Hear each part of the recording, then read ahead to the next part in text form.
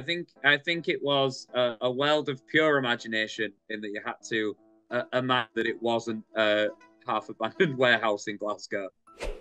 Oompa Loompa Doompity Dooped? A Willy Wonka festival in Glasgow, Scotland has been dubbed on social media as the Fire Festival for Kids after families were left massively disappointed by the event. The Willy's Chocolate Experience event was organized by London-based House of Illuminati, and it promised fans that they could, quote, indulge in a chocolate fantasy like never before, and said on the website that event goers would, quote, embark on a journey filled with wondrous creations and enchanting surprises at every turn. Unfortunately, it appears that attendees did not get the golden ticket. Access Hollywood spoke with actor Paul Connell, who claims he was hired at the event to play Willy Wonka, and he described what he saw, saying he was told to give kids a couple of jelly beans and had to read what he described as an AI-generated script. It was an absolute disaster from the start of the day to the end of the day, really. It's the day started and nothing was remotely magical. Or I mean, we didn't even there wasn't even chocolate.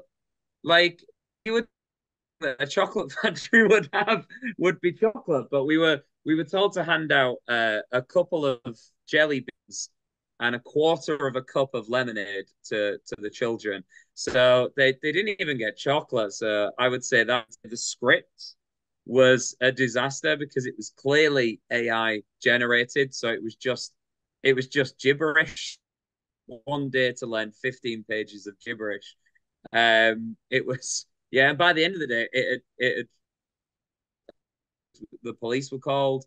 People were shouting. There were people were fearing for their safety by the end of the day. Images from the event appear to show a sparsely decorated warehouse, which varies greatly from the images shown on the event's ticketing website.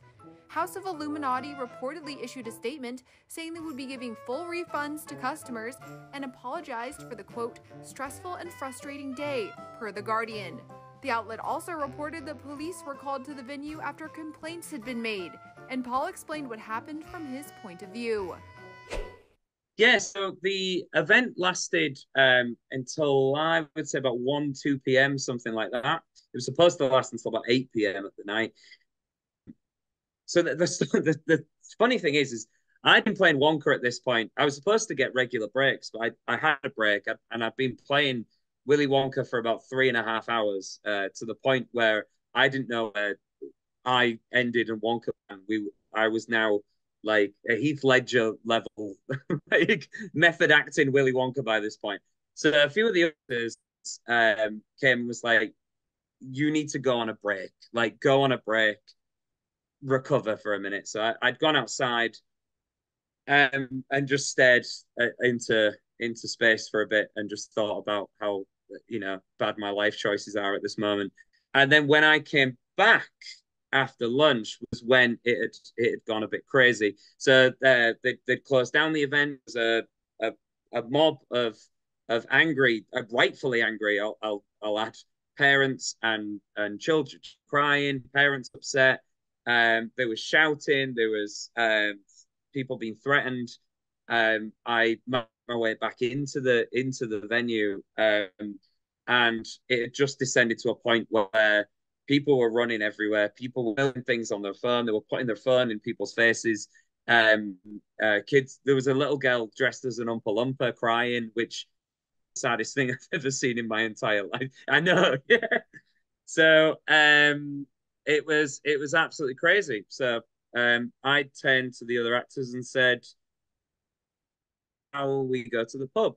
So we kind of just went to the pub for a little while, and then when we came back from the pub, that's when the police had arrived. There was two police vans and two squad cars, and there was police just trying to calm people down. I think there was people were rightfully worried to become an event where it becomes violent.